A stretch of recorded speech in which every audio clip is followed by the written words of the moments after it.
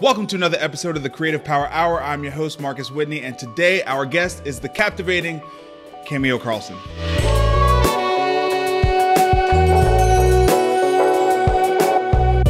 What's up, bud? That was pretty good. I like that. Thank you. You just follow me around and like call me captivating all day. Yeah, and then like Des can do the superhero music. Yes. He's got a pretty mean beatbox. I like that. That's good. Cameo, thank you for doing the show. Of course. Good to see you. You too. Happy New Year. Happy New Year. You can say that until you haven't seen somebody, right? Like even if it's April or you May. Can. Okay, good. You can. Good. You can. It's a reminder that we haven't seen each other. Probably should do better which is ridiculous. on that Yeah. front. Yeah. But I know you've been busy. I have been busy. Yeah. I've been working hard. Yeah, you're doing a good job. Thank you. We're going to talk about that. Okay. But first, origin story. Yes. Yes. It's an interesting one because I don't really know where to start. I feel like everyone's origin story starts with home, and that's kind of a weird concept for me. We didn't have we don't have the family home where you go back every holiday and it was a thing. My dad, when I was really, really young, was in the Navy, and we moved around quite a bit. But he was out of the Navy by the time I was maybe 6 or 7. I think my parents liked moving. And so we still moved every couple of years. And so it was a lot of, forced to make friends. And even if you're shy, you have to kind of get over it. And a lot of that kind of stuff. But we moved around a lot. We lived in the Northeast. We lived in California. We lived in El Paso. We lived in Coralville, Iowa, all over the place. And when I was 13, we ended up in Joplin, Missouri. And we were moving there from Los Angeles. And the big thing was the timing of it, right? Oh, I know. It was 13. 13. So it was the worst, most awkward time for anyone anyway. Yes. And for me, it was also, it was formulated by two main things. One was when my dad came home and told us we were moving to Missouri, I couldn't have told you on the map. I literally didn't know where on the map that was. We were in Los Angeles at the time. And so the two formative things were, I was going to be in one place for high school. That was really the decision that my parents were making. And I was very excited about that. I was excited that we weren't going to be moving around for high school. Okay. So we move. I don't know where this is. All I know is it is like real Bible Belty. And I grew up with these. I mean, even though my dad was in the Navy, my parents were super hippies and, pot smoking, like music listening. So I was not prepared for what that was. And we get to Joplin. And it was, all of that and then some, and it's super religious and everyone, the music was the first thing though that I recall as being super formative because I was leaving Stray Cats, Go-Go's, all this was happening in the music space. Yeah. And at that age, you're so drawn to whatever you're listening to at the time. 13. God, just everything, music is like... everything. And it was 84 for me because I'm, that's my age. Yeah. But it was just a really, new wave was a thing and everything was happening and it was just the beginning of videos and all of that stuff. Of course. So the music was super important to me. And we moved to Joplin, and I remember the first week of school, I was in a science class, and they were all talking about Quiet Riot and Def Leppard, and I just didn't know who those bands were. Yeah. This was pretty early in the hair metal stages, right? Early 80s, mid 80s. And I just thought, all of these religious people are all devil worshippers. Like, I don't actually get it. They all listen to this music. Because at the time, some of that music was, like, scary. Yeah. It was deemed scary. Yeah, for sure. And I didn't get any of that. They were popping off the crazy album covers. Oh, yeah. And, pentagrams and all of that stuff. Motley Crue. Yeah, and, playing with people. But, yes, totally. Yeah. But I didn't know that. Right. And most parents didn't know that, right? Yeah, I mean, that was the whole Tipper Gore thing. But I remember thinking, where are we that we've just moved into this place that I think is really religious? My family's not really religious, and they're all listening to this weird, like, devil music, and I can't find any of my Stray Cats people. Right. And then the other was very traumatic for me, which was Joplin is not a big city, and they found out that a girl had moved in from Los Angeles. So this was going to be like, I was supposed to come in, I think, with the long blonde hair and the flowing, whatever. And Los supposed Angeles to be this beach. like LA rock star, movie star thing. Yeah, okay. And I am like the most buck-tooth, like have to wear headgear to school, knee socks kind of kid you've ever met. And I wish I was lying. I'm going to give you a picture that you could add to this because I'm not even joking. It's so bad. And so I just remember there being like vocal disappointment when they realized that I was the new girl that had come from Los Angeles and I was such a nerd. It was very traumatizing for me. And I was in my like brand new JCPenney outfit. Like I was feeling it. You know, we were given like $100 a year to use on JCPenney clothes on the credit card. So I was feeling it, and it was not pleasant. But Joplin was tough. That was a really tough transition for all those reasons, and being 13. Yeah. And my sister at the time was 10. So I think maybe a little bit easier for her, but still just rough. Yeah. That was a rough. And it wasn't, you know, we weren't going to move again. So we actually were planting roots a little bit, which we also weren't sure how to do that very well. So spent a lot of time just doubling down on school. It was the only thing that I think, being a kid that moved around a lot, is that I was real good at the studies, because no matter where we went, that kind of stuff was relatively consistent. And so I was always kind of a bookworm and did all of that. And no matter what my folks were doing, that was a little bit of stability that I could kind of create for myself. So school was always a big deal to me. Also, no one in my family had ever gone to college. So there was a lot of pressure to do college, and then my parents had, as with any, I think, first gen kids had, it's doctor, lawyer, you know, professional things. For sure. So there was a lot of pressure to go to school, and because I was such a little nerdy kid, I mean, you know, I had the grades, I had the scores, I had all the things.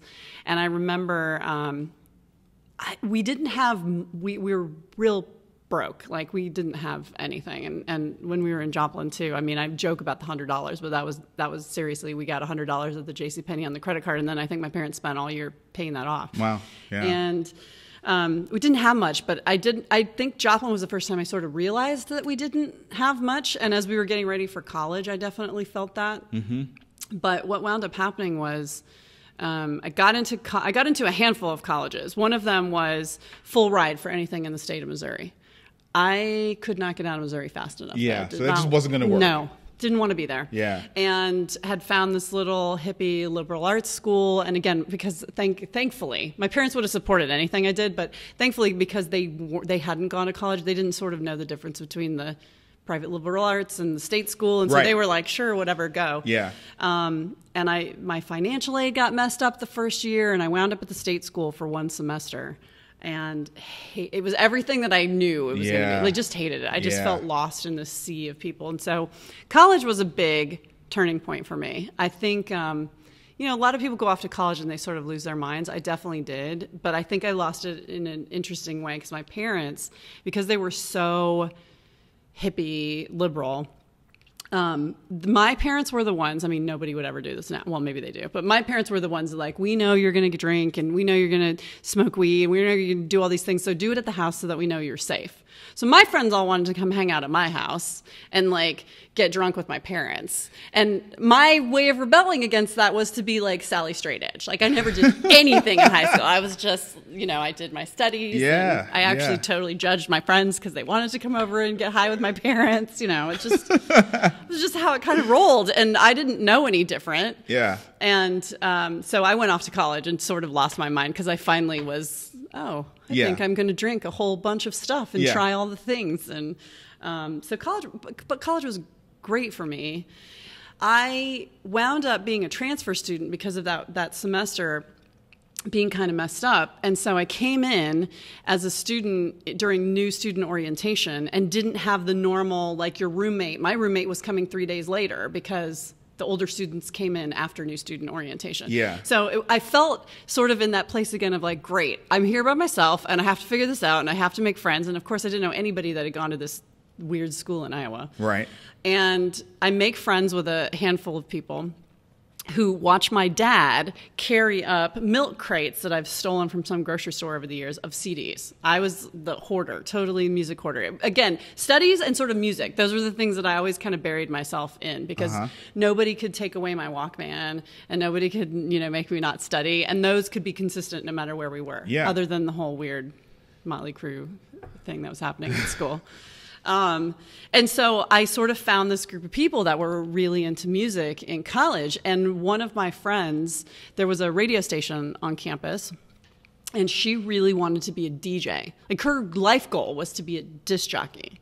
And I didn't know that was a job you could have, right. you know? So I'm like, that sounds amazing. I don't want to talk. I don't want to be anywhere near the stuff, but I have all these CDs. So let's pitch a show. And so we wound up getting a show on the 100-watt station at our campus or whatever. I think it was 1,000 actually, but still. And I loved it. My friend dropped out after a year or so. It wasn't really her thing. Yeah. And because it's work. Yeah. And I think it wasn't what she was into. Yeah. And so I just loved the music. And at the time, it seems so funny and cliche now, but nobody was doing it then. I started college, I started at least in Grinnell in 1990. And nobody was doing 80s, like an 80s theme. And, you know, in college radio, for a lot of colleges, everybody wants the cool alternative show. And the way they set ours up was you had to pitch for a show, and then they would find a slot for you and whatever. And so we pitched for an 80s alternative show. And then that wound up being something that I did for the whole time that I was at college and played the college parties. And because I was better at sort of DJing the parties than I was at going to them. Yeah. I mean, it gives you a reason to be there. Yeah. Well, and I just, other than drinking heavily through college, I wasn't the most social person on earth. I mean, I had a very small group of friends that I was super close with. Yeah. But other than that, I didn't do a lot. And because it was a liberal arts school in a very small town, it wasn't like you would go out into town and do anything else. They would play movies on campus and they would do all those things. It was really a residential situation. So I just didn't go anywhere. Yeah. But I also worked I had like 3 jobs while I was in college. And I think that was one of those other moments where I'm like, oh yeah, we don't necessarily have what other kids have. And I've gone to this expensive school that I've decided to go to. And I have to work at the dining hall, and I have to work at the Hy-Vee in town, and I have to work at the preschool. And, just so that I could make the parent contribution that to my parents was like, are you joking? Right. It was just way too much money. Just not possible. Yeah. Or definitely not possible in one chunk. I feel like it was $5,000 or $6,000, and it was laughable at the time. So I leave college with, also, that was a time where they wanted every 18-year-old to sign up for credit cards. I had all the credit cards. They were all maxed out. The only thing I ever did in town other than work at the Hy-Vee was I spent every dime. And the day I turned 16, I went and got my first job. I was at the movie theater, standing there, ready to go. And I spent all of my money on music, always, my whole life. And my parents loved that because that was also how they bonded with me. I can remember getting tape of The Cure, who is still to this day one of my all-time favorite bands. And my dad insisted on sitting in the kitchen with me in the dark and listening to the whole thing, front to back, front side of the cassette, back side of the cassette, because he wanted to understand what I liked so much about it. Yeah, so that's cool. It was awesome. That's cool. It's one of my favorite memories is that weird little kitchen in that weird little house. And it's funny, you get older and you have lapses of memories of things, but that's one that, I can be back in that kitchen in a minute sitting with him, not understanding, I'm sure, what the hell I was listening to, but just loving it and vibing it. Let me just ask you a question. When he said he wanted to do that, was that a oh shit moment, or was that were you excited? No, I was very excited. Yeah, I was very excited because you got to show him something. Yes. You got to share. Yeah, and they always loved music. My parents were 21 when they had me, so they were pretty young. Yeah. And by the time I was a teenager, we weren't that far apart in age. No. So, he was mid-30s and I was 15. Yeah. So definitely can relate. Yeah, and he was still, he's still trying to be cool and know what's going on, and I'm listening to whatever I'm listening to, and no, I loved it. I loved sharing music with my parents. They didn't always get it, but I loved sharing it. And it was always something I loved, and when I went to college, I loved that. But I was a poli-sci major. I didn't know that political scientist wasn't a job. I had no idea what that was. I just knew that I was always math and science. Always, always, always. Part of the reason that I had chosen Grinnell was that my dream was to go to Stanford and be Sally Ride. That's what I wanted. Okay. That's where she went. That's where I wanted to go. Okay. I wanted to be an aerospace engineer. That is what I wanted. And I got into Stanford, but I couldn't even afford to fly out to see the campus, much less get in. And that's a place where people write checks, right? And good on you. Right. My family couldn't do that. Yeah. And so we wound up, Grinnell has a pretty amazing financial aid program, always has. And so I wound up with everything covered. It didn't mean that I didn't have loans, but everything was covered. Right. So I knew that I could get to school. And they had a 3-2 program at the time with Caltech, And so what I thought no I was going to shit. do was do 3 years at Grinnell, Yeah. and then I was going to go finish those last 2 years at Caltech and still do the aerospace engineering. And then I was in, I think it was differential equations. And it was the first time in my life I could not, and math was also something that I totally like glommed onto my dad. Like that was one of our bonding things, was he was a super math nerd. And I couldn't wrap my brain around it, the concepts. I couldn't understand it. Yeah. And it was the first, I mean, this sounds ridiculous because whatever, but it was the first C I'd ever gotten in my life.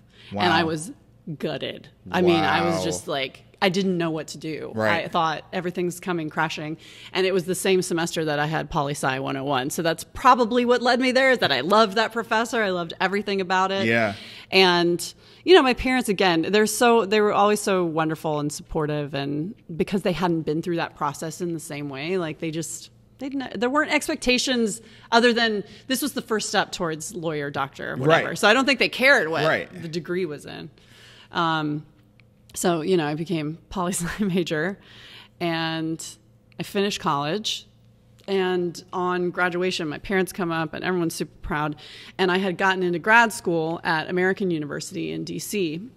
And I had a job set up with Tom Harkin, who at the time was the senator in Iowa. And I had done an internship with him at Grinnell, and, you know, much beloved senator. Yeah, of course. So I had a job at the DC office set up. I was going to go study public policy in grad school and, you know, just keep going. Because, again, I didn't know what to do. I knew I didn't want to do doctor lawyer, but I was real good at school. And my parents were a little stressed that I wasn't doctor lawyer. So grad school was okay. They were okay with that. Yeah. So I go out to DC and I'm looking for a place to live. This is maybe like 2 months before graduation or something. And I laugh now because at the time I used it, I know it was an excuse, but I was there for a night or something looking at like the housing units that they had, and there was a shooting. And I freaked out that was like a sign that I couldn't possibly go there because it was super violent and whatever. I mean, so silly now to think about, because it was just, some of it was having led a weirdly sheltered life, even when we lived in big cities. And not knowing, because Los Angeles is really the only big city we lived in, and I didn't know at the time, but one of the final cracking points for my parents to get out of LA was Richard Ramirez, the Night Stalker. That was pretty active at that time, and my mom was like, no. Done. We're going to go to the Midwest. These things don't happen in the Midwest. I mean, of course they do. But these things don't happen in the Midwest. BTK, right? Yeah. Right. That guy for 30, 40 years or something. But that was one of the final pieces, I think, for them. So we sort of lived this weirdly sheltered life, even though we moved around a lot. We thought of ourselves as kind of open-minded and metropolitan. And so I think I just had an experience. And Grinnell, Iowa, which I had been in for the last 4 years, I mean, it's 1,600 population. Yeah. You know, and that's the school is 1,600 as well. So tiny little place. But I think any excuse at the time. So this is 93. And this is going to be like the windy story, right? No, this is good. But it all leads to why I'm doing this. So 93, very pivotal time in music that was going on. Yes. So instead of going to D.C., Washington, I moved to Seattle with my best friend from college. Mm-hmm. Her family had moved out there maybe a year prior, and she didn't know what to do after school, so she was going to go home, but home-ish. They were in Olympia. She was going to go to Seattle, and I'm like, that sounds good. Yeah. It's like, pack up the Ford Escort and let's drive to Seattle. Parents not stoked about that. Sure. At all. Yeah.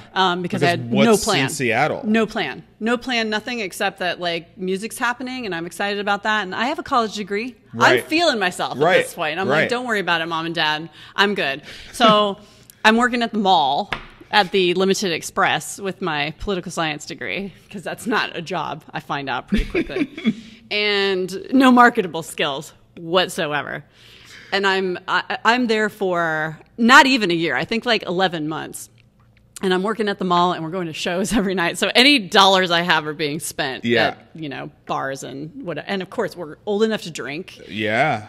Seattle is the place for music in 1993 going into 94. It's crazy. So it was insane. It was an amazing period of time, and I love that stuff so much. But I knew I had to figure out what I was going to do with my life, and I really didn't know what I was going to do. And my roommate happened into one of these jobs through a temp. We both went to the temp agency. I get the job doing inventory at a hardware store, counting screws. Or I remember one of the temp jobs was asking people what their drink was at Starbucks. I still to this day am not a coffee drinker, so it was another language. I didn't even know what they were saying to me, and I had to write it down at 5:30 in the morning. Terrible. It was the worst. It was the worst. So she winds up doing pretty well, my roommate, so she can actually afford to go to all these shows that I'm just, racking up on my credit cards or whatever. Yeah. We get 10, 11 months into it. I owe her $1,000. And at that time, it may have well been 10 million. There was no way I was ever going to be able to pay her back. Yeah. I didn't know what I was going to do, and I had to move home. And home at that time was still Joplin. Joplin was the longest my parents lived anywhere. So my sister was in high school. And I was gutted at the idea of having to go back to Joplin because I wrote that play. I hated it so much. I hated high school. I hated the small-mindedness of the people. It was the whitest place we'd ever lived. Like everything about it was just not, I hated it. Yeah. And I didn't want to go back there. And it felt like a failure with, Yeah. And again, folks didn't make me feel like that, but I felt like I was letting them down and everyone. So it was terrible to have to move home. So I'm looking through the paper, because I'm old and that's what we did then. And I'm looking for a job. 93. I know, right? This is like 94. Launch. 94. Okay. We're Still. looking. Oh, I know. There's no internet. Dude. There's none of that stuff. That doesn't exist. No. I'm looking through It's the at Joplin universities. Globe so that I can find a job. And the only thing I'm hoping for is like that I don't have to wear pantyhose or get up early. Like these are my only requirements in life at this point. And I wind up taking a couple temp jobs here and there. And of course, my parents are not thrilled about any of this. I'm also applying to grad schools because I don't know what else to do. And I wind up seeing an ad for a radio station that was an AM country station that needed somebody to run the board. So I'm thinking, okay, this can't be the job that I get, but if I can have something that makes me not want to kill everybody, that would be pretty great right now. Yeah. And so I go in and I take one of my college tapes. I still to this day have no idea, and I owe Mark Anderson everything. He hired me for some reason, and it was be at the station at 7 a.m. only on Sunday morning. I had to plug in a live church service broadcast, sleep basically for 2.5 hours, and then unplug it and start the tape. And that was kind of that was the gig. But I knew how to run the board, and so it worked. And then the gig turned into I had a shift that I would do on Sundays. Yeah. I knew nothing about country music for sure. I mean, I was alternatine all the way, and parents were everything from sort of like super 60s and 70s hard rock to, my mom to this day, if I hear the Stylistics, I feel like we have to clean the house because that's what we played. That was the soundtrack to cleaning up every weekend. So all over the place with that. But I was like Miss Alternatine kind of thing. Yeah. And I don't know what I'm doing. I don't know what I'm playing. I don't know anything about it, but I figure out that hey, I can do the same kinds of things I did in college, just kind of fake my way through it. And I wound up loving it. And I want to say that minimum wage in Missouri at the time was $3.35 or something. I mean, I was making nothing. And my parents were, again, not super excited that I was living at home and making $3 an hour, but I loved it. And the station actually had a sister station on the FM side that was a light rock station. And that was, the big dream was because they were on FM. Yeah. And so I work at the country station for not long, actually. I think they knew I didn't know anything about country music. Maybe 8 months, 9 months. And then I wound up getting a job on the other side. And so I did a midday shift at the radio station and got to help put the music together. And so I learned all this stuff about that industry. Yeah. Never once, ever, other than having a blast with it, thinking it could be a job. Because again, I come from this background of not having any connections with people. You haven't that said did anything about jobs. the music industry yet. Nothing. No. So you did a college I had radio no thing. idea. You love music and you did a couple It was of always shifts. something I loved and That's was it. fun. Yeah. I didn't know there was an industry. Honestly, I didn't know that people had jobs like that. Right. I mean, intellectually, somebody's talking to you when you turn the radio on, and radio was a huge deal. It was everything when we were young. But I didn't know that that was a thing you could do, and I definitely didn't know how you did that. So I felt lucky that I had kind of lucked into this gig. And it was like a little mom and pop station owned by this couple, and they were lovely to me. And I wound up doing this light rock shift for a couple of years. And I was really enjoying it. But again, sort of, it didn't feel professional. It didn't feel important enough for having spent all this money to go to college. Yeah. And so I decided that I'm going to go to graduate school, but I'm going to tweak studies because I'm really good at school and I can figure something out, but how can I incorporate music? Because now I realize that I really like this. Is there a way to make this a job? That is something more intellectual, of course, than a DJ. Because at the time I was feeling real snooty about that, even though it was paying me. Yeah, yeah. So I go to grad school at Mizzou, University of Missouri, because they had an amazing, still do, a great journalism school. So I'm thinking, okay, what if I take my political science background, I go study journalism, and I figure out how to be the political writer for Rolling Stone. This was really what, in my head, it was William Greeter. I'm like, I'm going to be that. And they also had a really great internship program with Rolling Stone. So I thought, okay, if I'm at a big company, maybe my parents won't kill me if I'm writing about music or politics or whatever it is. And so I go to grad school and I have to have 17 jobs because that's how we roll, and take out all the loans because, again, didn't learn great money lessons from my folks. So take out all the loans, and I'm working 3 jobs, and I wound up getting a job at a radio station, and it was an alternative station. So I was in heaven musically. I'm thinking, I'll just do this on the weekends. Now we're talking, yeah. And I'm just going to enjoy this while I'm doing my studies and all of that. And I'm a TA and all the things you have to do as a graduate student. And the weekend job turns into the morning show. And I wind up doing the morning show at this alternative station for a few years.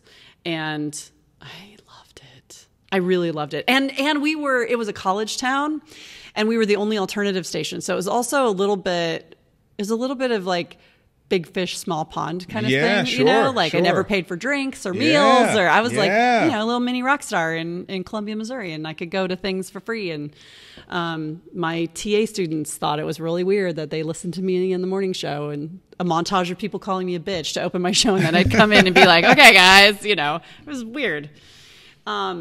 But I think that was when I started reading the trade magazines and things that I didn't know existed. Because at the little mom and pop one, I didn't really know what any of that was. Right. I didn't know sort of the industry behind it. And at this station, even though it was even smaller and owned by an even smaller group, they were definitely people who were there doing this, and this was their profession. Yeah. And I think it was the first time I realized that I could make this a profession, but I was going to have to really figure out how to work hard to make sure that my parents thought that it was legit as a job. Yes. Because it was something fun to do and not a career. Yes. And I think that was the turning point for me, where I'm like, well, it could be a career. I don't know how to make it a career, but it could be a career. Yeah. And so I did that for a few years, and I learned everything that I could from the teams that were around me. And also learned the unfortunate side of the industry there as a woman, which was the owners and the way it was set up, super, super, super sexist. You know, like one dude that owned it, kind of a redneck, like in the actual like definition of that at the time. And I had been part of a duo for the morning show, always when I was there. And, you know, radio, unfortunately, there's still a lot of this, but at the time, particularly for women, it was either you were the giggle box on the morning show or you could do the midday, and that was about it. There weren't any other jobs. And so if there was more than one woman at a station, they were really super competitive with each other and awful. And I experienced all of that. But the worst of it was one of my partners moved on, and we were finding another partner for the morning show. And he moved on kind of without any notice. And so I was doing it by myself. And at the time, in that local market, I was beating Bob and Tom, which was a syndicated show. I was doing really well, but I didn't have enough kind of confidence. And again, this being a career or me knowing what I was doing to know that I could stick up for myself. And so I went in, and we were having a conversation about some of the candidates. And because I was part of the crew that was actually bringing in the candidates and interviewing them, I knew what the salary was, and it was almost triple what I was making. And so I asked the owner for a raise, and I remember I must have fretted over that for a week. I was so much anxiety, and I think I was making $11,000 or something. I mean, I was making nothing annually. And I was, 14 jobs doing I was the assistant program director and the music director and all these things. So I go in and I tell him that, and he's like, well, unless you grew a penis overnight, you're not gonna make any more money than you're making now. Holy shit. Like that blatant. And I was just like, wow. It's funny because now I would have 25 responses for that. But in the moment then. No, of course. I didn't know you could even say something like that. Yeah, right. I was shocked. And I didn't know what to say. And I'm not even sure I knew how wrong it was. I mean, I knew it felt wrong, but I didn't know that you could like push back on somebody for saying stupid crap like that. So I didn't push back. Wow. And I freaked out and I thought, okay, well, I can't stay here. I can't, like, I knew I couldn't put up with it. But also, and this is the dilemma, I think, especially for young women, my choice at that point in a town of that size was to completely leave radio and not have a job in my industry and not pay rent or put up with it. So I put up with it after that until I could figure out what my plan was. And we wind up bringing in this guy, and he was lovely. I mean, he wasn't the problem. It was really just the ownership. But it was just so depressing and so sad. And I think that part of it, too, made me feel like, oh, well, don't you... You know, I grew up with a family that is, like, super blue-collar. And so you work hard, you advance, and you know, people reward that. And none of that was happening. And I couldn't figure out what I had done wrong. And I just thought, this is just a crazy kind of job. And they're never going to respect me or something. But I really didn't know what I was thinking. So this is truth. At the time, working at the radio station, making $11,000, $12,000 a year was not enough money, believe it or not, to live off of. And my now husband, who was a tow truck driver, was making, 10 times what I was making probably. So he was paying for everything. And I was working part-time at a porn store, because the porn store was the biggest. Are these the revelations that you're talking about, Marcus? The porn store was our biggest sponsor at the radio station. Get out of because, here. Who's the porn store going to talk to? They're going to talk to the alternative station with all the college kids. Yeah, of course. So we had done a couple of live remote funny things from the porn store, and I loved the owners. Like, the owners were just great, and we would laugh or whatever. And then I went in, I'm like, hey, do you need extra employees? Because I need extra money, and I'm not afraid of this. I'm so open-minded or whatever. I totally thought I was open-minded until I worked at that porn store for a while. And so I'm making probably as much money part-time at the porn store as I am at the radio station. Yeah. And hiding, I can't. The stories. It's the best people watching you will ever have in your life. Until your grad school advisor comes in. Not my advisor, actually. It was somebody that I TA'd for. Came in. And so I hide down behind the counter because I don't want him to be embarrassed or whatever. Right. And I don't actually care. And then he's like buying stuff. It's just awkward, right? Like terribly awkward. And, but also a funny job. Things that you don't think about, right? Like, you have to put batteries in things and test it because you're not bringing it back. So we had to turn everything on, think about that. Just think about it. Yep, that works. Yeah.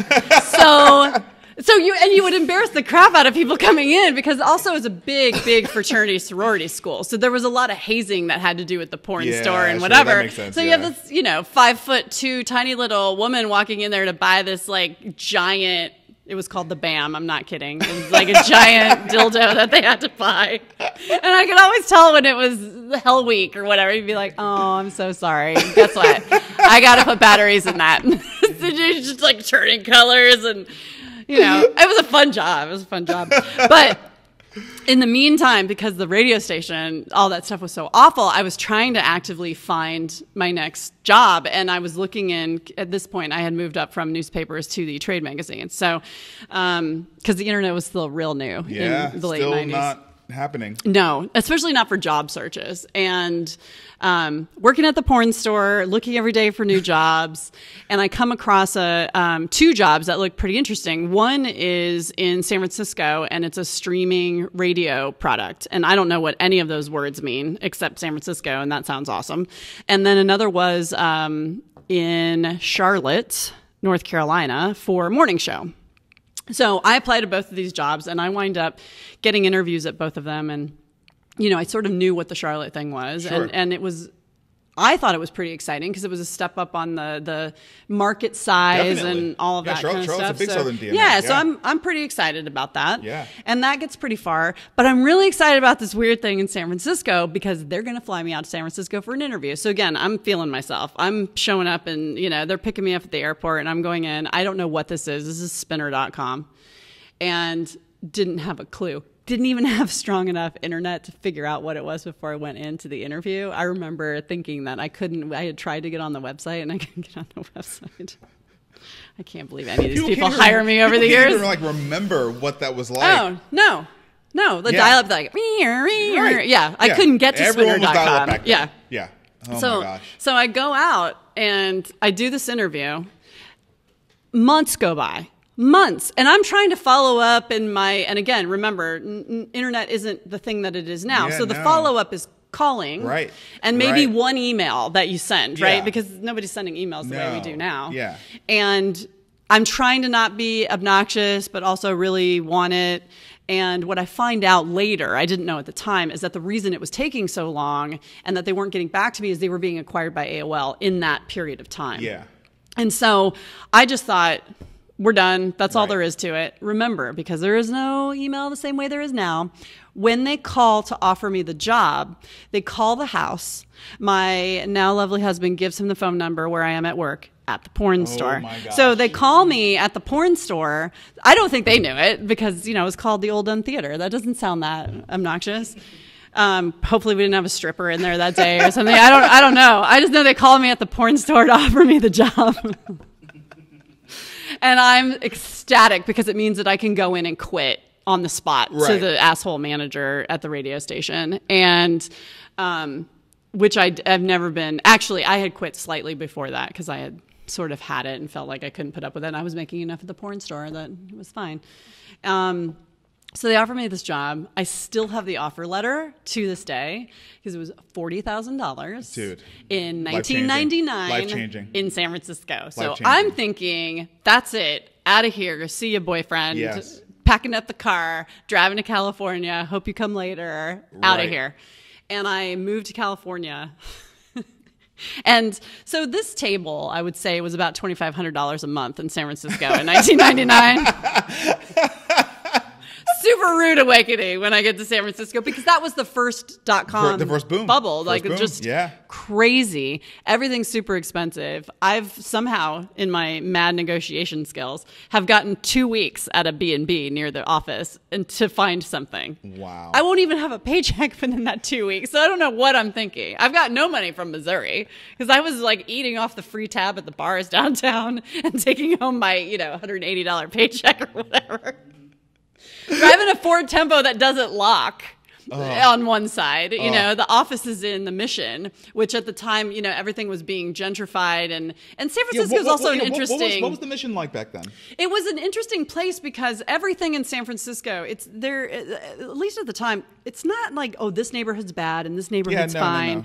It was more, this block is really great and it's all these $1 million live-work lofts that are popping up for all the .com millionaires, and then around the corner is the Needle Exchange. Yeah, and it's always been that kind of a city. Yeah. Still that way. The Mission was definitely a lot of that, but gentrifying. And so it was right at the beginning of really pushing out everyone that had lived there for so long. And I didn't know what that was. Did you even know what gentrification was? No, I don't think I understood it until several years in San Francisco where I realized that all these amazing little taquerias and stuff were going away and Starbucks was coming in and places that, there definitely was, hey, that street, maybe when you go out at night by yourself, take somebody with you. That's maybe not the best place. And it just, everybody was being pushed out of their homes. Yep. And because of companies like ours, but I didn't understand any of that, and I'm 26 or something at the time. And I'm super excited to be there, but I showed up with my car and it didn't lock. And I lost a whole bunch of stuff that first week because of that. Because it was parked in a not amazing place, and I couldn't park it at the B&B because that cost extra than what I had negotiated, and I couldn't afford it. So then and I was grateful that my sister lived in Sacramento. So at least when I first moved there on the weekends, I could drive to Sacramento and I could stay there so that I wasn't paying for the, the weekends. But I was staying at like Motel 6s. So what is your job at Spinner? So I was hired as the alternative czarina at the time. That was my title on my business card. And it was to program... and I have to be careful with that because the words mean different things now. It was editorial placement of music on their streaming radio product. Got it. This was before DMCA, Yeah. before any of that. So I had a front row seat for all of the compliance stuff that was going on, all of the legal stuff. AOL was very heavy in that entire negotiation, all the DMCA stuff. So it was pretty fascinating. I think it's also just important. A lot of the people who are listening to this will know this, but like at that time, AOL was basically the internet. It was the only thing. It was the internet. Yeah. Like that was the only thing. Netscape was also part of AOL and in our building and part of what we did. But that was like the cool kids internet. Like the nerdy people that had figured it out before the rest of us. It was AOL. You were using AOL. It was the biggest thing. Yes. Yeah. So they came in and they acquired Spinner, and we were going to be the entertainment hub now for AOL. But everything else AOL was based in oh no, I don't remember, in Virginia, because they were an East Coast company. And so Northern Virginia. Yes. And by the time I got there, I remember the very first day I started, AOL did the merger with Time Warner. And wow, you were there like right then. Right that day. That day was my first day of work. And I remember everybody coming up to me, and I had no idea. When I did the whole deal with them, and that was basically like the whole world just collided when that happened. And I got stock options as part of my offer. I'm rich, bitch. I had no idea what a stock option was. And remember, no internet in the same way. So it wasn't as easy to figure out what stock options meant. And so I was trying to just act like I did. I mean, I didn't even have health insurance at the radio station. I had nothing. There were no benefits. It wasn't a big company. So I have health insurance and dental and all these things and stock options. And I don't know what that means. And so I try, without looking like an idiot, to kind of ask questions here and there and figure out what it means. And everybody thought I was so lucky because the day that I started for my strike price on the stock options was the day of the merger, which meant everything plummeted. Yeah. So they were like, wow, you're the luckiest person in the company because your stock options are just going to go through the roof because your strike price is so low compared to the rest of us. Yeah. So again, no clue what any of this means. Right. And I'm there for 4 years as the rock czarina, and part of what I have to do is basically program radio stations. Yeah. That's what it was. Yeah. And they wanted people from radio background, and my weird 80s alternative show in college is what got me that job, because they were thinking about radio in niche programming versus how terrestrial radio was being programmed, and that was the thing that actually got me the job. Yeah. So I get in there and I start, and I'm rocking alternative, and I do these stations, and then that grows into all kinds of stations. And by the end of it, I mean, we had 500 stations, and there were 10 of us that were full-time editorial that were programming these things. And I mean, again, the Wild West at this time, we had weekly trips to the Amoeba to buy all the new music so that we could bring it back, encode it into a format that we could get, that we could then program it on these stations. So we had people that sat all day. There's no digital supply chain. No. So I'm completely convinced that we are the beginning of all the shit metadata that the entire music industry is dealing with, is that like our interns that were sitting there all day plugging in CDs from Amoeba. Yeah. Wow. And just putting whatever.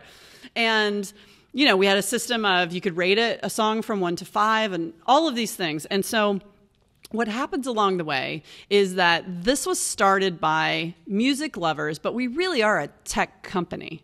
And I keep having these conversations with them where I'm like, so I have this station, this 90s alternative station, and I love the way I've programmed it, but I want Nirvana to play twice as much as Green Day.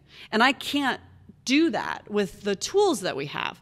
And so I wind up sitting down with the engineering team and having these conversations and realizing that we just speak different languages, literally. And so they're building these great tools, but they don't necessarily work for how we need them to work because they don't understand our side of it. Right. So I spent a whole bunch of time sitting down with these engineers and figuring out, basically stealing. I mean, it's funny now, but I basically stole from radio and the tools that they had to sort of figure out, oh, let's find a way to give weights to every single song that we add to a playlist so that we can play Nirvana twice as much as Green Day. And so we wind up creating this tool that I get 2 patents for down the line. I didn't know this for many, many years.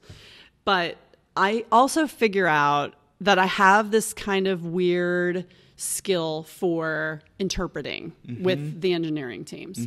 So I wind up being this kind of weird liaison, helping the editors explain to the engineers what they need. So that winds up being something that I do again and again. But at AOL, you know, at the time it was really groundbreaking again. So AOL decides they've bought the San Francisco company. They don't really want it to be in San Francisco. They want everything to come to the East Coast. And so they start moving and or laying people off. And by the time you get to the fourth or fifth layoff in corporate like that, you're sort of hoping you're next because it's so awful to watch your friends get blown out and you're sitting there. And so it comes down to kind of the last round or whatever. And I think I am in San Francisco. I'm paying $2,500 a month for this table. Like, I'm screwed if I lose my job. And I have to figure something else out. And the weird sort of like small world of this industry is that there was a guy that I had met. No, I didn't know him well, but I had met him a few times in radio in Columbia, Missouri. He was in St. Louis. Okay. And he calls me because he knows who I am. And the world of digital music at the time is very small. Yeah. Very small. Because even at Spinner, the labels didn't have people that were dedicated to talking to us. We would just kind of chase people down and ask them about new music because we were just trying to get the CDs so we didn't have to buy them. Thing happen. Like, this is not, radio is still running the world. It's nothing. We can't even get the music for free. Yeah. We are buying it at Amoeba. Right. We have a budget to buy the music because we can't get the labels to send it to us. Right. Much less encode it and send it to us. Right. We just wanted physical CDs to be sent. And so I get a call from this guy and he has just started working at Apple. And he says, we're starting this new product. We need somebody that can come in and program, and again, program meaning editorial, for rock and alternative. Do you know of anyone? Because it's a small world. And I'm like, I think I might. Because we're on round 7 of layoffs and I'm a little petrified. So I go down and I meet with him and I wind up getting this job at iTunes. And iTunes, the product itself, launched in April of 2003. And iTunes, the store, or maybe that's when the store launched. The product had launched prior to that, sorry. Okay. The store launched in April of 2003 and then I started in January of 2004. Okay. So it was right at the beginning of the store, and there were 5 people that were working on iTunes, and was brought in to do rock and alternative. And then over the years that morphed into running label relations, running the editorial team. How fast did iTunes catch? It feels fast now. Yeah. But it didn't feel fast then. Right. I mean, I worked there for 3.5, not quite 4 years, which I equate to dog years because it felt like I was there forever. And in that period of time, we went from nobody at the labels would really talk to us to single of the week, which was one of the things that I worked on, being highly coveted and then wanting to purchase it, which we didn't sell it or any of that. And by the time I left iTunes, it was the #1 retailer of music. Wow. It had just passed Target, I think. So when you look at the grand scheme of the music timeline, it's very short. Yeah. But at the time it felt slow because we were just constant head against the wall trying to get labels to work with us and artists to understand it and all of that. And to be super naive as a music fanatic that what we were doing was really good and we were excited about it, where we didn't know, a lot of us on the editorial side, that the industry thought we were destroying everything. We were destroying the industry because they didn't control it. And they hadn't controlled it for a while. And I knew that at AOL because AOL also owned Nutella. And Nutella was basically the rogue version of Napster that was built kind of inside, and Winamp was in our building. So all of that stuff, it was a very different. So I knew that was a thing. iPods had just come out, so you could load up your music on that, and so I could see it, but I didn't realize that the industry hated the idea of this. I didn't realize how much Steve was fighting to even get it done, because in Steve's mind, it was very like, albums are $9.99 and tracks are 99 cents. Period. We will have nothing other than that. I remember what a big deal that was. Yeah. Like him setting the price was like. And that was important to him because it was about being simple and straightforward, and you always knew what you were going to get. Yeah. And it wasn't all this all over the place kind of thing. And, the labels had always controlled distribution. So they felt like they could continue to control that, and they would fight with Steve, and they would fight they sued their customer, all those things that were happening. It was all in this period of time from like 2000 to 2005, 6 is just crazy. Whole industry's changing, distribution's changing. All the players don't know what to do, but they think they can still control it because they always have. And, the industry continues to be run by a certain generation of people that, especially then, were definitely not interested in even hearing about whatever the 25-year-old in the corner was talking about that was an intern at the office or something. And so it did happen relatively quickly, but it was a long haul for us. It was very challenging to get people to understand what we were doing and that we were music lovers. That's why the editorial team was gutted when we sort of realized how much the industry hated us. Yeah. Because we didn't come from that background. We came from like, we love the music. How great is it that now you can get the one song? How long had we all complained about buying a $20 or at the time $25 CD for one song? Right. You would get so mad because you'd save up, in my world, you'd save up 3 weeks of babysitting to the go only way buy you get that. one song And yes, is if that was the single. Exactly. That was so it. I look at this and go, great, blue collar kid with very limited funds who wants to hear music and is buying stuff out of the back of the Spin magazine and at the store. I can only get the one song. I mean, I thought it was amazing. So I understood deeply from the consumer side why it was so appealing. I just didn't understand the industry enough to know why they would hate us because we didn't have that. You hadn't been in the industry yet. No. I mean, technically, I think Spinner was, but we weren't treated like that, and we weren't liaising with the labels, really. Yeah. It was very little of that at the time. And who we were liaising with, they were just excited to send us their baby artists and send us music. So it was all really positive. Right. And I knew there was pushback on Nutella and Winamp because they were in the same floor with us.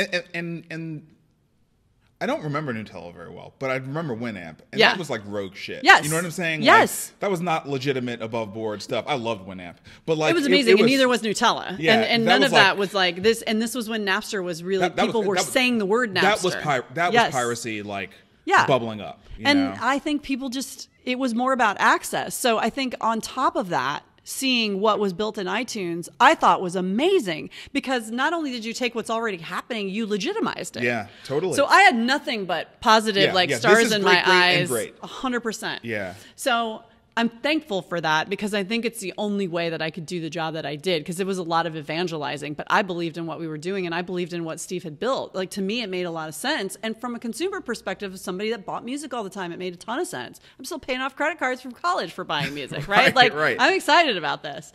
And so I loved that job, and it changed a lot over the 4 years that I was there. But I also got to do things. I always laugh now that and even this reference is dated, but that I was the Forrest Gump of digital music, that I was sort of in the right place at the right time, because when we did iTunes and we would launch a store in Australia, I would go spend a month in Australia. I would help hire the team that was going to work on this, and then I would train them. I would line up artists for the launch of this.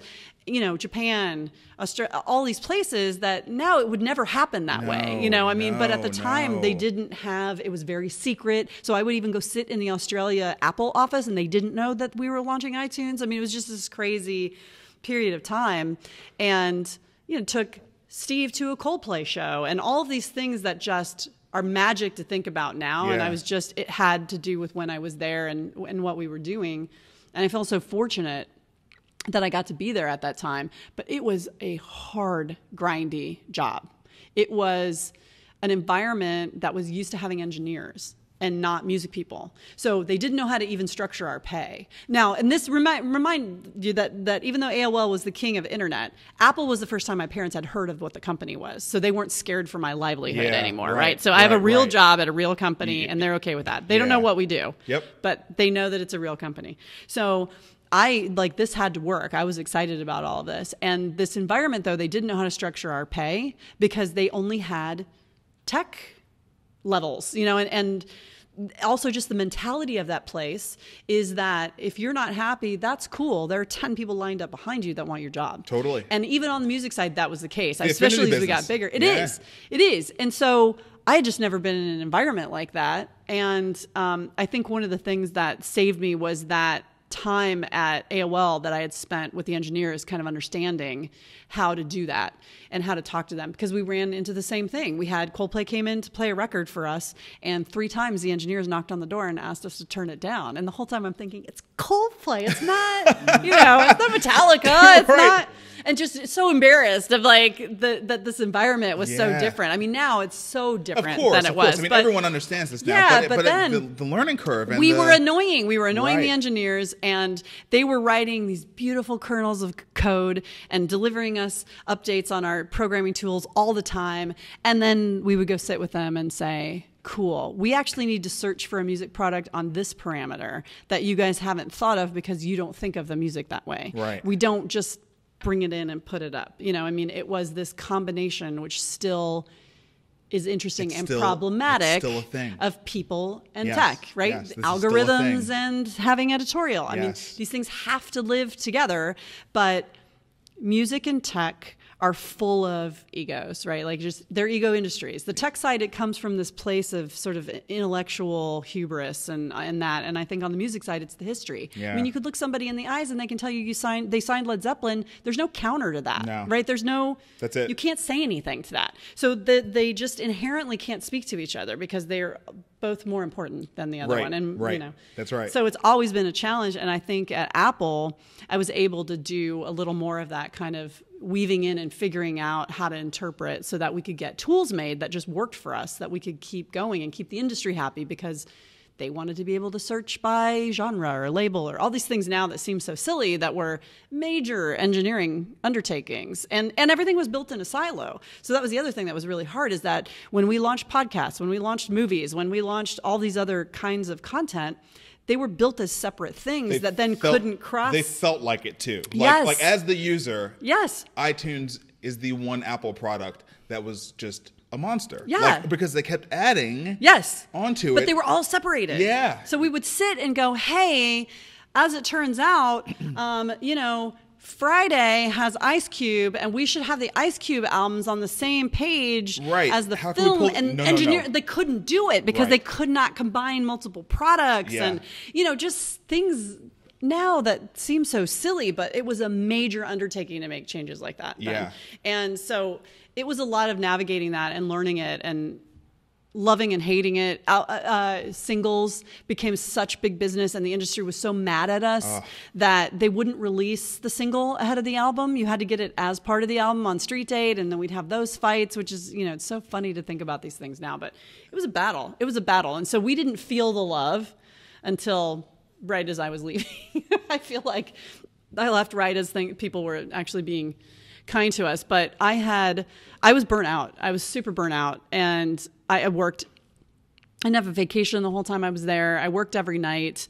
Also, just on a personal level, when I had moved to San Francisco, when I finally got my permanent housing situation, it was a BART train away from my first job at Spinner. So I could take the train, no problem. When I got the job at Apple, it was in Cupertino, and so it was 45 miles each way in Bay Area traffic. Yeah, so that also led to my mental demise. I mean, it was brutal. So I would leave a little bit later in the morning to try and avoid some of the traffic, and then come home 8 o'clock, and then sit there long enough to eat dinner, and then work all through the night, all through the weekend, getting caught up on stuff. And you talk about the boom of email. This was the boom of email, because then all of a sudden we were popular. All the labels wanted to talk to us, and no one communicated except in email. Yep. And so it was also just training yourself on a complete new way of communicating and making sure that you were staying on top of things. And by the way, we didn't have sort of all the common practices that we have now of, guess what? We're not answering emails over the weekend. Or because we know it can ruin people's lives. This was like none of that. This is why we created those practices, because it actually did burn people the fuck out. It totally burned out. And no tools either. I mean, you sort of were just kind of figuring out what made sense for you. There was no send later. There was no...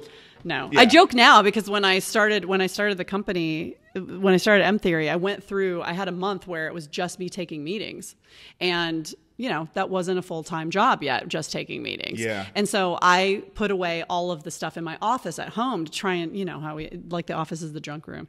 And I had all the boxes from Apple still that I had not opened, and I opened them up. I still have all of the notebooks where we voted on single of the week. All the editors would vote, and so cool. I have all the vote tallies, all these crazy amazing. things, you know, that we would be fighting over what was going to get on the like the new music slider and what was going to get into the showcases and all these things at the time. And it's so funny to think about now because we didn't have tools in the beginning. We wound up building tools with the engineers over time where we could make a list, God forbid, like an automated spreadsheet that would tell us the new releases that were coming out, you know, all these crazy things that we had to figure out. And, you know, as it got bigger and bigger, I think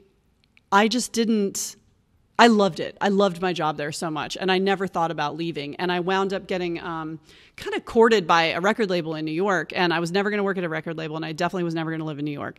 And so I made a list when they got really aggressive with me of all the things at Apple that were driving me crazy at the time. It was the not just emails on the weekends, but the expectation that you would answer them at 3 a.m. or whatever. Yep. And so I made a list of all of these things, and I sent it over to the guy that was chasing after me on this. And they agreed to all of it and agreed to triple my salary. And I had a moment of, oh my God, again, kid who's never had any money, family or anything. The number they put in front of me is insane. Because remember, especially, and things again have changed, as a music person at Apple in the beginning, they didn't know what to do with us. So even our salaries weren't commensurate with the rest of the industry. Yeah. And so it's like a triple. So I go into my boss's boss and basically said, we need an admin for our team because we're dying. And I would like a 10% raise. And here's what's being offered to me. And they said no. And I think it was the first time that I realized that, especially in corporate America, they didn't care about me the way I cared about them. Yeah. I cared about that product and that team so deeply, and it was really hard. But I did feel strong enough, confident enough to know, wow, I have to go. Yeah. I have to. I can't actually be okay with this. Nope.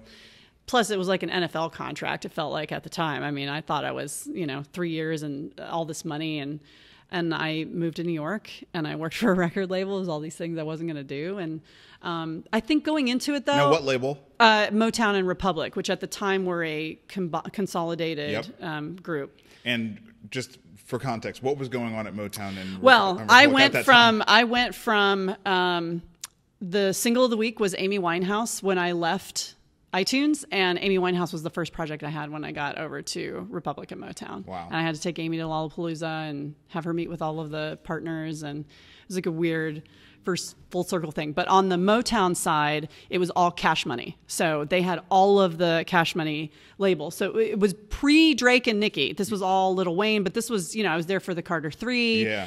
This baby called me every single day and asked me what his iTunes numbers were. And it was also this weird combination of that and a few rock bands. And then on the Republic side, they were very focused on Amy Winehouse, Jack Johnson, Colby Calais. They had had Three Doors Down and Godsmack for a long time. It's what they built on. Yeah. So it was this really interesting the Republic side was it was all over the place. Yeah, the Republic side was interesting. Totally all over the place. Yeah. And went in there. I still have this notebook too. The very first day that I went in there, I was the head of digital marketing. And this is so embarrassing. I looked up the word marketing before I went in because I didn't know what the word meant. In a practical sense, I didn't know what it meant. I had been doing it. Yeah. But it was always editorial. It was always that kind of a thing. And so I just had never used that term for what I did, and I didn't know what it was. And I didn't know how I could be the head of it when I didn't know what it was. And so I have this notebook where I had written out the definition of marketing. And I went in and I walked into a team of, I want to say that it was 13 or 14 or something. So it was like digital marketing, mobile, because of course we had Cash Money, we had Akon, we had Chameleonaire. We were like the kings of ringtones. Yep. And we had a great mobile team. And then there was it wound up being marketing and some digital sales stuff over the years. And I walked in and I interviewed all of the employees so that I could understand what they did and what their jobs were. And I took copious notes because I had no idea what any of this was. I definitely didn't know about mobile. I started that job second week of April or something, and the iPhone came out. The very first iPhone came out 3 weeks later. So if you can remember what this was like, we were talking about Razor phones. I can absolutely remember exactly what I'm now head of a department that I don't know what it is. I don't know how it works. I have no idea how. I don't buy ringtones. I'm probably the last person on earth that got a cell phone. Right. And I'm head of marketing, and I don't know what any of these things mean, And so I think one of the things I've learned over the years is that I've been better at keeping an open mind than I thought. Every single job I've had for the last 20 years didn't exist before I took it. Yeah. So I couldn't have plotted out what I was going to do on this. I couldn't have never gotten there. So I've always sort of been good at keeping an open mind. So I get there, I figure out what my job is eventually. And a lot of it, it was a weird point in time. I got to have lunch quarterly with Doug Morris, who ran the whole company because he was obsessed with iTunes and obsessed with Steve and, everything that was happening in digital. So I was lucky. Yeah. So I was lucky because nobody at my level got to have that kind of regular conversations. Right. It just didn't happen. Yeah, right. And we have these crazy conversations about people paying for fake cows in Farmville, and it just weird. I mean, someday I'll write about it, but very weird relationship there and conversations. Now, was he just super frustrated that things were headed this way? Yes. Feeling like he wanted to hold it back. Yeah. He wanted to figure out how we kept this from going any further. Right. You know, I mean, that's what I would expect. I mean, that was kind of what everybody thought. The quintessential music industry position. So that that's is not what like a everybody. Doug thing. That's like everybody in the music industry was like, how do we especially stop this at that time? Yeah, for sure. And remember, this was also BitTorrent time. Yeah. So and having Cash Money, it was catastrophically devastating for the Carter 3 to get out in demo form on the peer-to-peers, right? Like, this was a big deal. This took money out of people's pockets at that time. Yep. And now you don't even think twice about it because people think about music with a completely different valuation. Can I ask you a question about that then? Yeah. How did that, because Wayne was like so big on the mixtape side of things. Yes. So how did this BitTorrent thing influence mixtapes? It's amazing because we would have these conversations about how do you build your career off of free mixtapes and then try to harness it in and tell people that they have to give value to it when you've built everything off of the free mixtape culture. Right. And I don't know the answer except that I can tell you I was in the studio with Wayne when it leaked and he was gutted. I mean, gutted about it. And it wasn't because he didn't want to take advantage of that culture of mixtape and free. Yeah. He would have done that, honestly. Right. It was that the art got out there before it was finished. And in his mind, that was really awful because it was usually some producer or some kid in the studio that could get paid a ton of money from WorldStar or whatever and leak this stuff or from the BitTorrents. And so, you know, I mean, the incentive was there for them to do it and they didn't really care. And they also didn't think about it that way. And I think in the Carter 3 was the one where I really saw that because Wayne was really upset when that leaked. And we still wound up doing 1 million first week, which was such a big deal at the time. But it wasn't even that. I mean, it was more. No, it was a really interesting it was the art. Change. It was the art for him. It was totally the art. Because I think culturally he got it, and we struggled over that. And how do you build that up and then not give it away? Because it was still this mix of physical and digital. So you also still had to be able to sell CDs and DVDs and all of those things. And especially for hip hop, because it's such a different, especially then, the live show wasn't that you weren't making money on the live show. You were making your money off of your IP. And so it did matter, even though we really didn't we hadn't hit festival times yet. I mean, like, not for hip hop. Anyway. No, not then. No, not then. I mean, I feel like Wayne broke a lot of those barriers, honestly, with that album and with the subsequent albums, but it was challenging for sure. And so you were giving up your money. You weren't going to be out doing 80 shows a year and having that kind of a career. It just didn't happen that way. And so I think he was torn over how to build that and still have a career out of it, you know? And I think the way he kind of reconciled it over time was just that mentality of bringing as many people with him as he could. And, you know, I feel like Cash Money was great. Not the first, but one of the first, along with 50 Cent, that were really about my project is about whatever the next project is. And it was this sort of like ladder that they had built. And it was genius from a marketing standpoint because it did still allow you, I think, to maintain that mixtape feel. Yeah. Because Wayne would be on 3 of the tracks from Tyga or whatever was happening, you know, at the time. And kind of build that way. Yeah. And they wound up, you know, they were massive. They signed Drake and then they signed Nicki. And Nicki is one of the hardest working people I've ever met. I don't know now if that's the case, but then, I mean, she's so funny. She was on iTunes every day looking for illegal versions because people were putting up mixtapes all the time and getting that stuff taken down, which was very entertaining.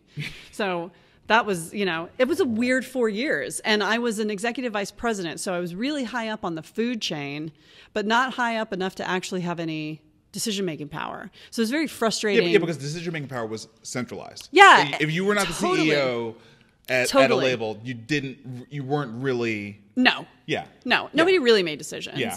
And it also wasn't rational. There was a time that I went in, and because there were 2 labels at the time, there were 2 presidents and 2 vice presidents and whatever. And so when we would have an executive team meeting, there were 6 or 7 of us in there. And we were doing layoffs. And one of the times that we did the layoffs, it finally hit my team. And I thought, I run the digital team. How are we laying off anyone in digital? There's 7 million radio people. There's 7 million physical sales people. Yeah. What are we doing? And I said, you know, if everyone in this room would take a 1% pay cut, we wouldn't have to cut any of these people. And you would have thought I'd asked somebody for like their firstborn. I mean, did not go over well.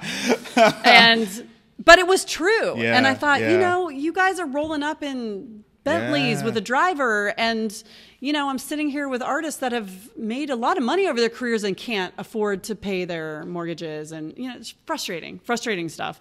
And I just I knew from day one that wasn't a long-term thing for me, but I got a lot out of it. I learned a lot. I learned a lot more about corporate America. I learned a lot more about how to manage teams, because it was so different than iTunes. We were so like 10 people in the corner all doing the same job that we were huddled for safety and warmth, versus I walked into this one inheriting a team and knowing that I'd probably have to make decisions on hiring and firing right away. So it was very formative for me growing as a manager.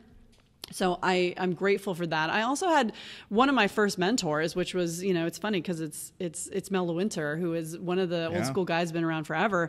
But Mel was great. He first of all, he was the cash money whisperer, and probably still is to this day. I've never seen anybody talk people out of or into things better than Mel could with those guys. He just knew. He knew what motivated them. He knew like how to say it. He was just magic in that. And I just learned a lot. I learned patience from him, because there were times along the way that, you know, the presidents might not get along, or there was something going on. And I felt kind of like I was in the middle. I was like child of the divorce. I didn't know where to kind of put my loyalties, and it was hard to be a shared service in the middle of that. And he was very calming and reassuring, and also just had so much experience that I learned from, and didn't have the ego that I think a lot of the executives in the industry have. And I appreciated that, because there weren't a lot of folks like that, unfortunately. No, not in your industry. Still not a lot. And then there is no way we're gonna, because I know what's still left. So we're gonna have to do part 2. Okay. We are, because also I have a conference call that I have to do at some point. Yeah. Well, probably pretty soon here. I talk too much. But this is awesome. I honestly think we're gonna do a part 2. Okay, let's do a part 2. Nashville. We haven't even gotten to Nashville. I know. Yeah. I'm old, Marcus. I'm old. And you've been here over 10 years.